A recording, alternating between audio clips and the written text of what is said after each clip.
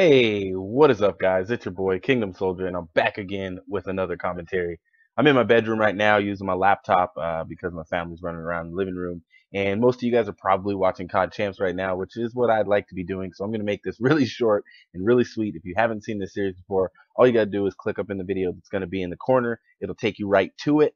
And if not, if you're on some type of device where you can't click an annotation, then just go into the description and I have just a link to every single video that I'm going to talk about today. And when you go to their video, if you favorite, if you like, if you comment, or if you subscribe, make sure you let them know that Kingdom Soldier sent you. So the number 3 video for today actually comes from Sharp. Yes, the Magundi himself. And I know he's on this channel all the time. And he came out with another good video where he talked about the fact that Optic was not going to be at PAX and it's going to be a 16 tournament. And some people were saying, well, if Optic's not going to be there, then I'm not going to watch. And instead of complaining, a lot of pros, they complain about this whole thing where Optic or Envy, if they're not there, if favorite teams aren't there, a lot of people don't watch. Well, he actually says that, he likens it to golf, and he talks about how when he watches golf, he watches for Tiger Woods. And even when Tiger Woods is doing bad, they show Tiger Woods on stream and on screen because that's what people want to see.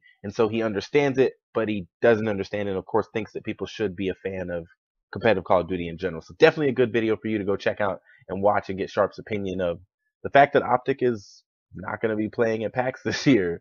And in that 16 tournament, they're not in there, even though they're number 3 in pro points right now. So the number 2 video actually comes from the Envy House, and this was pretty funny. This is a video where the Envy players were battling the TCM players to see who could imitate the other one's accent the best.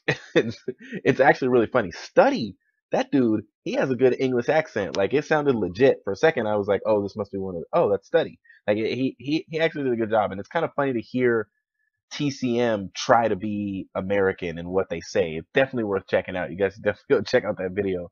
I'm sure that you're going to like it. And the number 1 video, and I know a lot of you guys mentioned to me on Twitter you wanted me to put the Formal or whoever it was. I think it was Formal climbing through JCap's bullets. But I thought this video was better.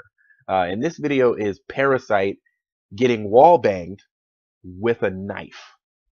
He's playing on Sovereign, I believe it was Domination, and he gets stabbed through the wall with a knife. He gets stabbed. And you watch the replay, and literally, he's behind the wall, and you see the person stab the wall, and Parasite dies. It doesn't make any sense. This game is just awkward, but definitely worth watching. It's kind of weird that it actually happened.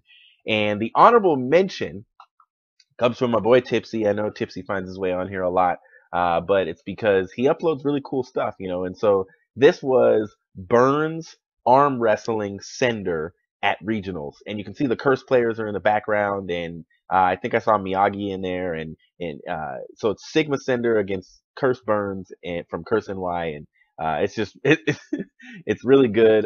They were kind of like stuck trying to go, and then one of them he just used his strength to take it over and win. So definitely worth a watch. I hope you guys enjoy all these videos. This is your boy Kingdom Soldier, and I hope you're enjoying COD Champs. I'll be streaming a recap tomorrow. I'll see you in the next video.